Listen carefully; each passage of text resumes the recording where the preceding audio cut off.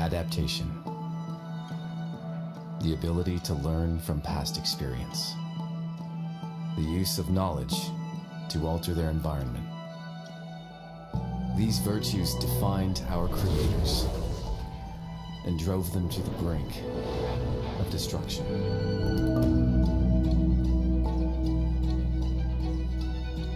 But we cannot exist without them. We must save her.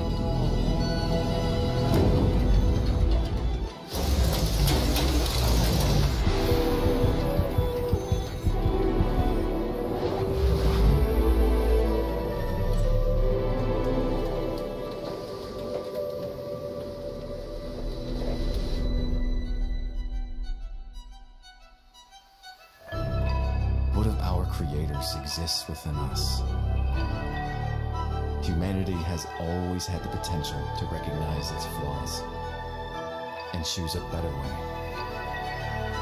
Can we save humanity?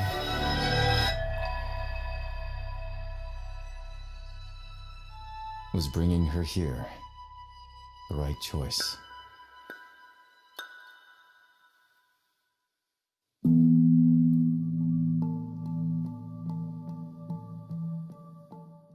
Hi guys, this is Joe Garth from Quixel. Thousands of you have asked how our latest real-time cinematic Rebirth was made, almost not believing that the technology has come to this point where photorealism is possible in real time. But we're here to tell you that finally, photorealism is now not only possible in real time and for games being made right now, but that when you use these cutting-edge real-time tools and assets, it's incredibly easy. What you see is not pre-rendered. This is running in real time on a mainstream gaming computer with a single 1080 Ti. Not only that, this is a fully interactive world. It's completely playable. I'm just going to jump into the game here and have a quick run around the scene.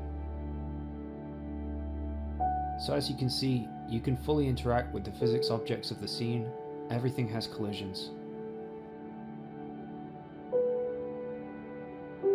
If I push this little rock off here, it's going to go falling down. The other great thing that we can do is change the lighting. Full dynamic lighting helps us work much faster.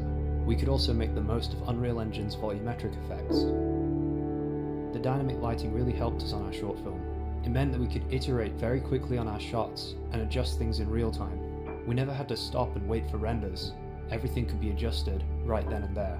Here you can see me tweaking the fog and some of Unreal Engine's post-processing effects, like chromatic aberration, vignetting, and film grain.